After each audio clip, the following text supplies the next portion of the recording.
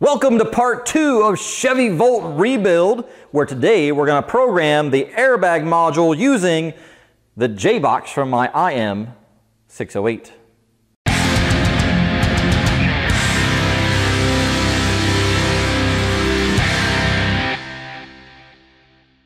If you haven't seen it already, make sure you check out my first video on how to program keys to this car. I used the IM608 to program a set of keys to the car. When I got the car, it was all keys lost. I had no keys to work with, and I can't exactly program a module if I can't turn the car on. So I've already done the process of programming the keys. Now that I've got the keys programmed, I can actually open the trunk so I can get to the battery. I need to unhook the battery so I can put the control module in. Then I'll put the stable battery supply on it, and we'll get to programming using the J-Box and GM's Tista website.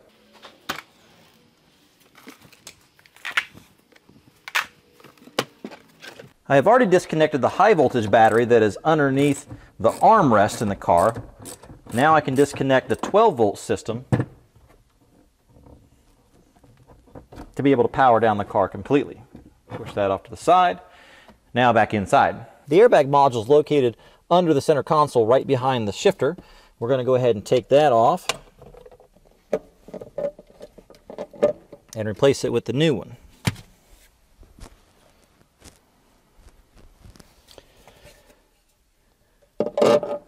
This is a brand new unit directly from GM. So it has not been programmed yet. There is no VIN number in it yet, and it has to be configured to this car.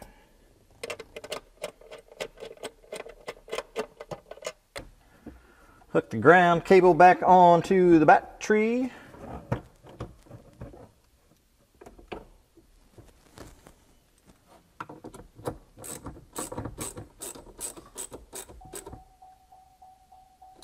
We have power. For this programming session, I will be using a Schumacher INC 100. This is actually capable of producing 100 amps of consistent stable voltage to the vehicle.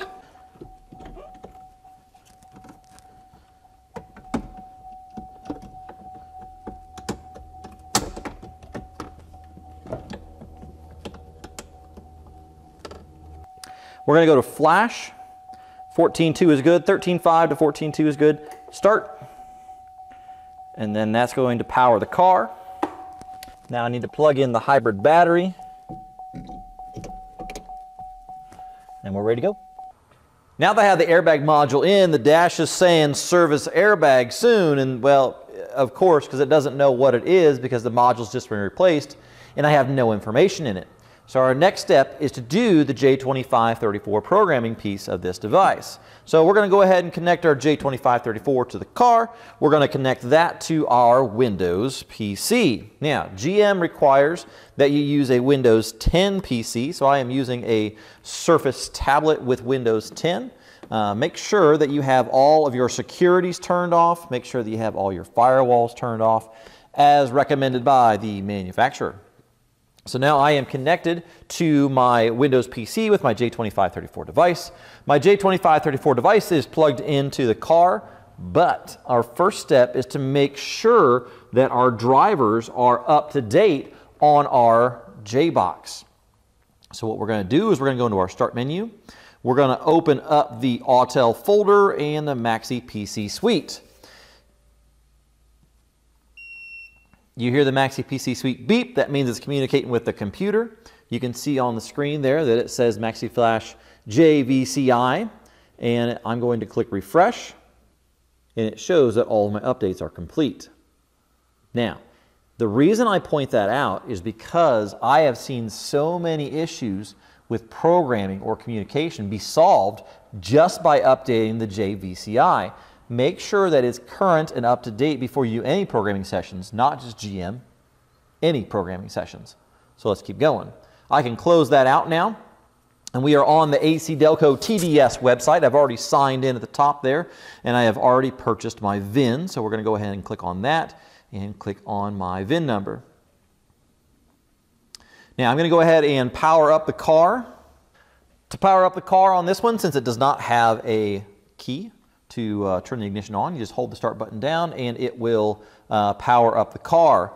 Whenever we go through a programming session, we always want to make sure that we read all the information, read all the instructions, and make sure that we're set up properly. So we're going to go ahead and click on OK.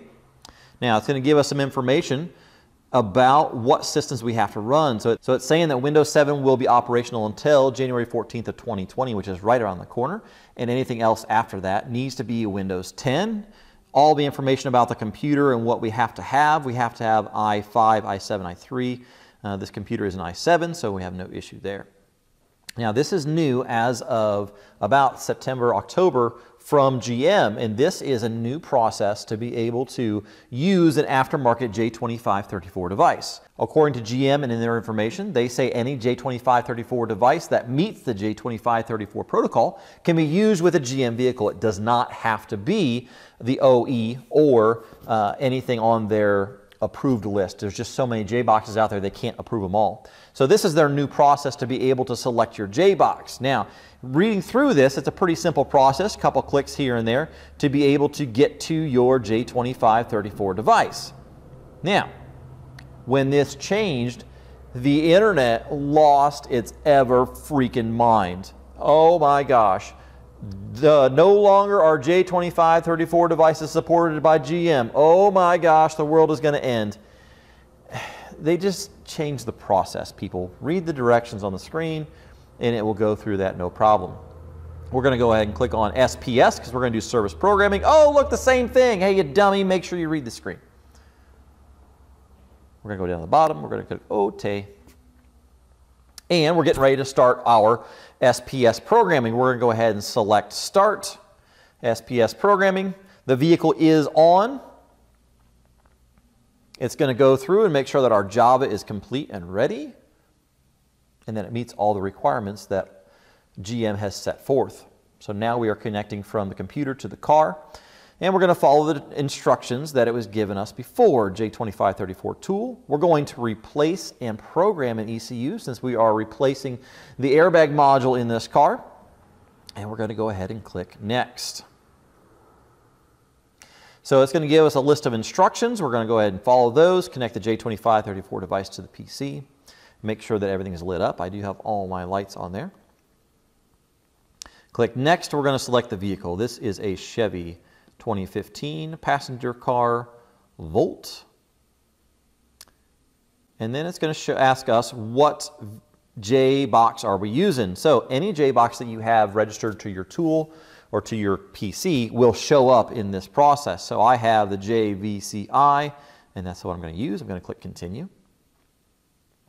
It is going to now communicate with the car and try and pull the VIN out of the car. If we pull the VIN out of the car, then we know that the car is talking to the J-box, which is talking to the computer. We have our complete connection. So we're going to go ahead and click Next. Now we have a list of all the controllers that are available for us to program, view, update. So we are going to go down to the inflatable restraint sensing and diagnostic module, and we're going to do programming and setup on that, and we're going to click Next. Before we do, one of the things I wanted to point out is we did another video on programming keys to this car. After I programmed keys to the car, it still wouldn't start. And the reason it wouldn't start is because the airbag module had not been programmed. After this car was in a collision, it blew the airbags, but it also blew the contactors in the hybrid control module. When it blows the hybrid control module contactors, that is a safety feature for the first responders so they don't get shocked, and those have to be reset. To be able to reset those, I have to have the airbag module in place to be able to go through that process and reset everything. After I get the airbag module replaced, I'll go through the rest of these and do all that reset process. So we're going to select inflatable restraint module, and we're going to click Next. Okay, it's giving me all the part number history. It's giving me all the updates. Anything in red has a past update. I'm going to do the one in green, and that's the one that's selected. It's giving me an operating system. I'm going to do the system and calibration. My current calibration code, any bulletins, nothing there. We're ready to go. We're going to click Next. Under controller, you can see the K36. It's telling me the IDs, and it's also showing what the current is and selected is, and you can see that my module has no data. Those are the ones in green, so we're going to select Next. And now we're just going to let it do its thing. Turn the ignition on. The ignition is on. We're going to click OK. Okay, it wants us to cycle the key. So we're going to turn it off.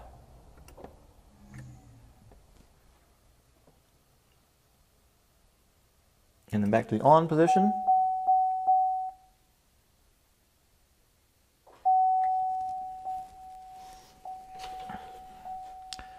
Click OK.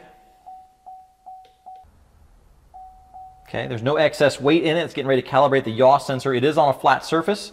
All the tires are aired up, so we're ready to go next. Ignition is on. We're going to click next.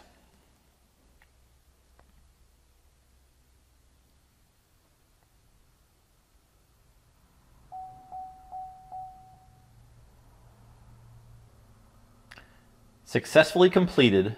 Press to finish.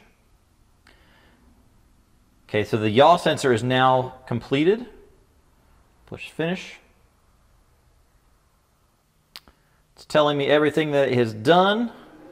It skipped and it did pass on all the rest of the modules. We'll click OK. It says the action is complete. Now that I have the airbag restraint module programmed and set up and initialized, the yaw sensor calibrated, I'm going to go through the rest of these modules and do all the updates on them that need to be done. Just because there's an update on a module doesn't mean that an update needs to be done. Make sure that you're going through and reading the different calibration IDs and the information. On some modules, you may have multiple options for calibration updates. Make sure you're reading through those to see which ones you need to do. I went through all the TSBs on this car prior to programming, so I know what modules I need to go into and what ones I need to go ahead and update. I'm going to do that off camera. That's a pretty easy process, and it's not very much fun for you to watch. Now that I have all the calibrations done, everything is updated, this car should be ready to go. I'm excited to see if this thing will start. So let's get everything unhooked out of this process. I went ahead and cleared all the DTCs, made sure that all the parameters were reset and that everything was ready. So let's see what happens. So this is the dash just from having it in the on position. We're going to go ahead and power off. And then we're going to push the brake pedal and push the power on. And this is new. I have never had the dash completely light up with all the battery information, so this is good. But you'll notice that you don't really hear the car running, and that is because this is a hybrid electric car. The car doesn't run until the battery runs out. So to be able to hear the car run, we have to open the hood. Now, the reason the engine or the internal combustion engine will start whenever we open the hood is because there's a hood switch on there. And they don't want mechanics to have the hood open and the car in the on position and the engine just turn on when they're starting to work on it. So let's see what happens when we open the hood.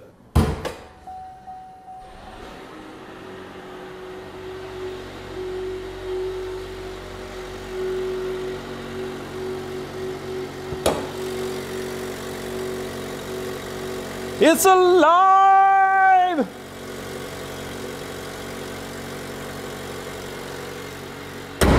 It has been a long time coming to get this car running. To go from 2 wrecked cars into 1, programming modules, replacing airbags, it has been quite the journey. But I hope that you learned something with this J2534 video, that it's not nearly as scary as everybody makes it out to be. Make sure that you have the proper tools to be able to do it. Don't just go off and hook another battery to the other battery and see if it'll work. Make sure you have a stable power supply, make sure that you have a good J2534 device, and make sure that you have a good PC and internet connection to be able to put everything together. Now, this isn't exclusive to Autel. This is the same process with any J2534 device. Just make sure you follow the directions, go step by step, take your time, and make sure that you're doing everything as you should per the OE manufacturer. I'm Chad from Flash Performance. Thanks for watching. Make sure you give me a thumbs up, like, subscribe. Make sure you check out the other video where I program keys to this car, and click on that bell to make sure that you get all the latest and greatest as I release new videos. Thanks, and we'll talk to you soon.